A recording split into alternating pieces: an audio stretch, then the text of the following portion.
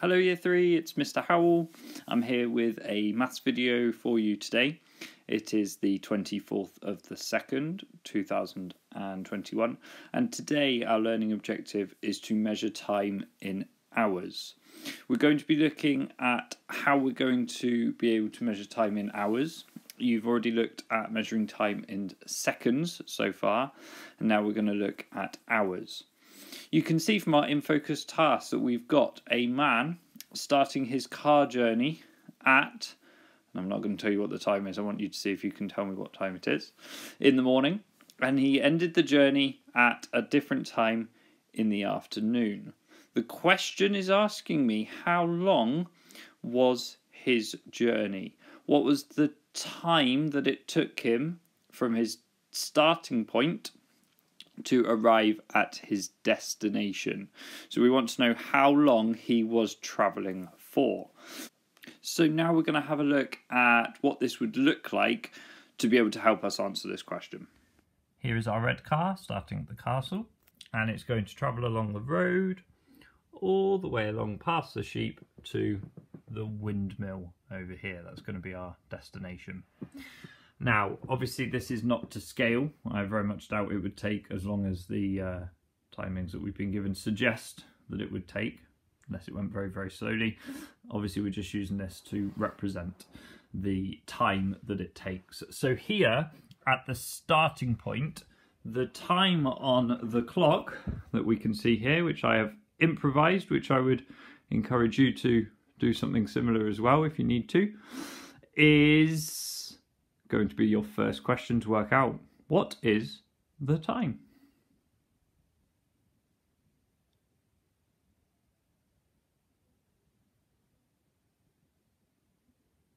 Let's have a look at this together then. So we can see here, this longer telescope is going to be my minutes hand, and then the shorter blue one is going to be the hours. So if we have a look at the minutes hand, we can see it is pointing to the 9. You can see that we've got 4 and then 8 and 1 in the middle is 9. And if we remember, we can use the minutes to count in our 5s to work out the number of minutes. So if we start with 1, we've got 5, 10, 15, 20, 25, 30, 35, 40, and 45. So it is 45 minutes past something.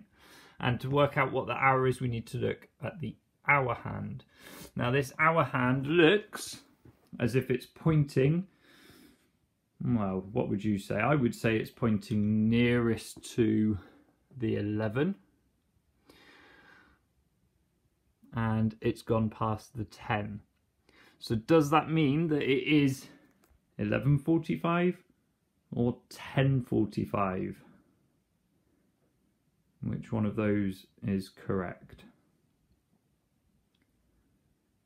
And it is indeed 10:45 because it hasn't quite yet reached that 11 hour.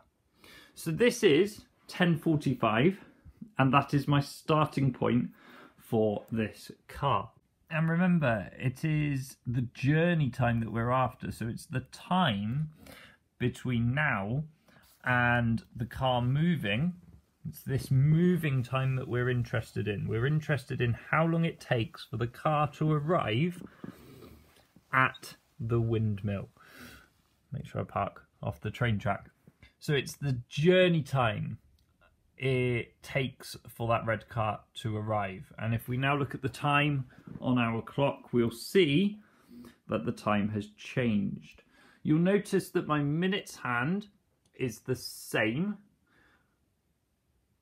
but the hours hand is the one that's changed, and you can see that it's between the 1 and the 2. So what does that mean the time is now? We know that the minutes is the same, so we know that must be 45 minutes past.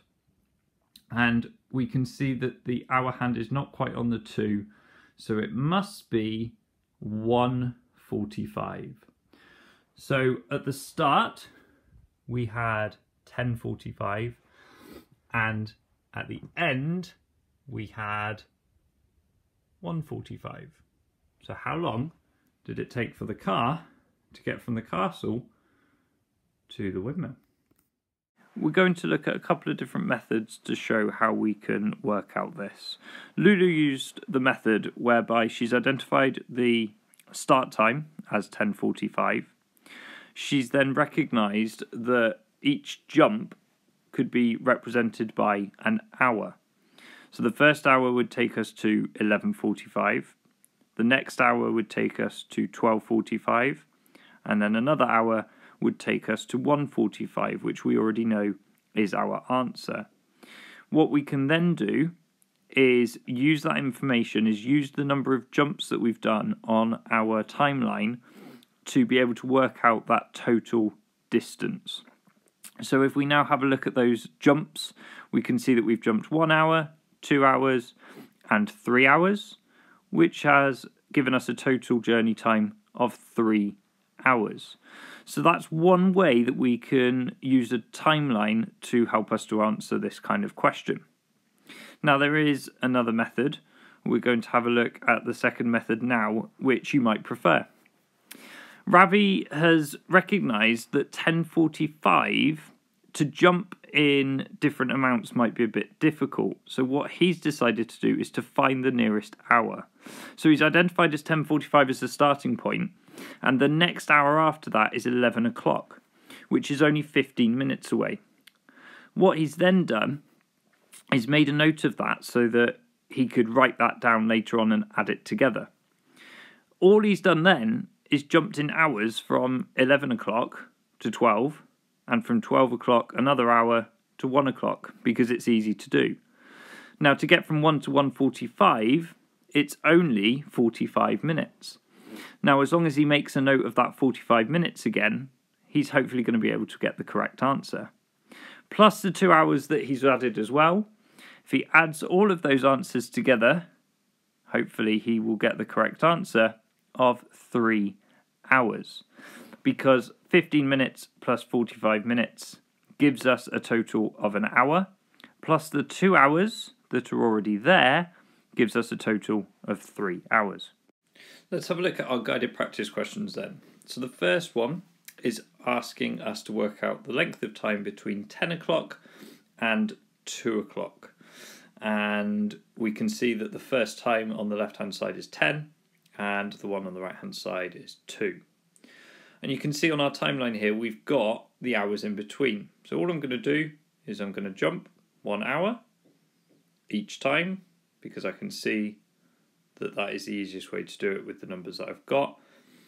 And then I'm just going to add these hours together, because I can see that I've made those jumps. In total, I have made 4 jumps. So I've got 4 hours in total for that question. Question B then. Now this is a little bit trickier, because you'll notice that we have got our start time of 9:15, 9:15, and our end time of 4:15. But we've got no timeline. We haven't got any numbers on that timeline at all. So it's going to be a bit tricky. So what I'm going to do is I'm going to look at the clocks to help me. So I'm going to start off by looking at our starting time at 9:15 and having a look to see how many lines I might need to draw in between 9:15 and 4:15. So if I mark on the left hand clock where 9:15 is and roughly where the last increment is between 4:15, I'm going to then see if I can count and see if I can work out how many lines. So 10, 11, 12, 1, 2, 3. I'm going to do 6 lines. Now these aren't equally spaced out, but it's just for a quick representation. Now immediately, if there's 6 marks, you might think there's 6 hours, but just let's see if that's right. So 1, 2, 3, 4, 5, 6, 7 jumps until we get to 4:15. But what I'm going to do is I'm going to double check my answer. So I'm just going to try and write the hours not the minutes, because the minutes doesn't change, but I'm just going to write the hours that each of those marks represents. And then what I'm then going to do is I'm going to just add up those number of hours that I've jumped. 1, 2, 3, 4, 5, 6, and I've jumped 7. So in total, it is 7 hours.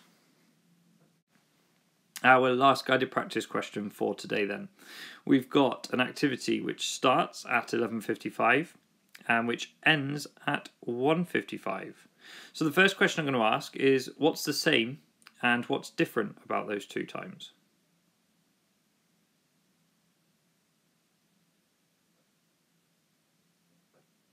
I wonder if you spotted the hours and minutes. So the hours are different, but the minutes here are the same.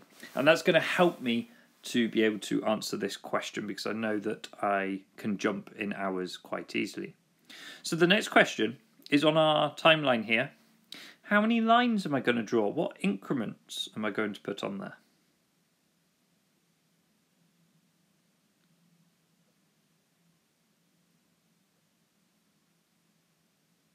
I wonder how many you came up with. Now you might be surprised that it's not as many as you think. In fact, I think it's only 1. So let's see if I'm right. So what would that represent? Well, it would represent 12:55. And then if we take a jump from 11:55 to 12:55, that is 1 hour. And then another hour from 12:55 to 1:55 is another hour. So if we then add those 2 hours together, we can see that we would get a total of 2 hours. So the total time between 11:55 and 1:55 is 2 hours. However, we've got an extra question here, which is saying, what if the last activity ended at 2 o'clock? I wonder what that would make the time in hours. Would it be the same number of hours? Would it be slightly different minutes, perhaps? Have a see if you can answer that question. Onto your tasks then for today. You're going to have 3 questions to work out the length of time that it took these 3 people to complete some projects. I want you to use the same methods that we've been looking at in this video. So using the timelines to work out how many lines you need in between and what those times would represent. And if you need to go back and look at the video a couple of times to help you, that's absolutely fine. What I also would like you to do is to think carefully about looking at the clocks to help you work out how many lines you might need to draw. After you've done that, I want you to spend some time on TT Rockstars, and I want you to see if you can beat your own personal best score. And then I want you to check back, because there is going to be a challenge at the end of this video for you. Don't go anywhere yet, Year 3. It's challenge time. So, today we are going to have a little bit of a time-based problem, and it's going to involve you using some reasoning and some problem-solving skills to be able to answer it.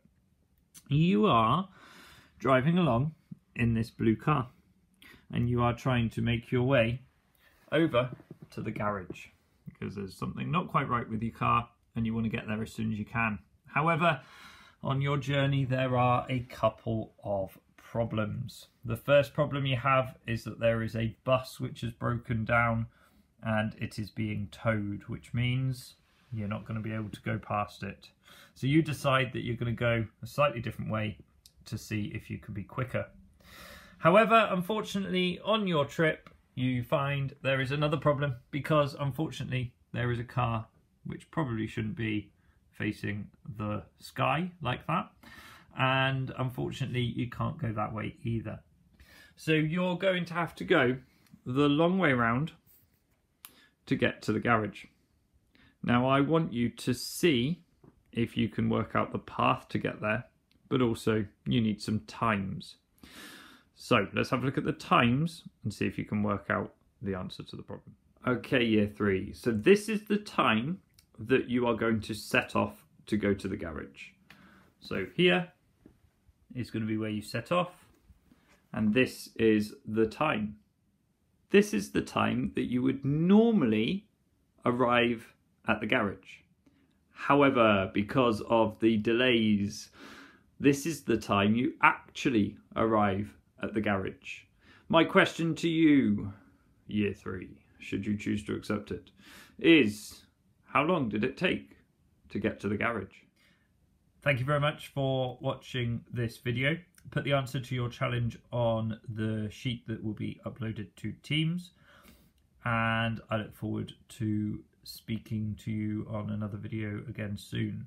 Don't forget, you can email your work to year3@ssjs.co.uk if you aren't able to upload your work to Teams. Take care, Year 3.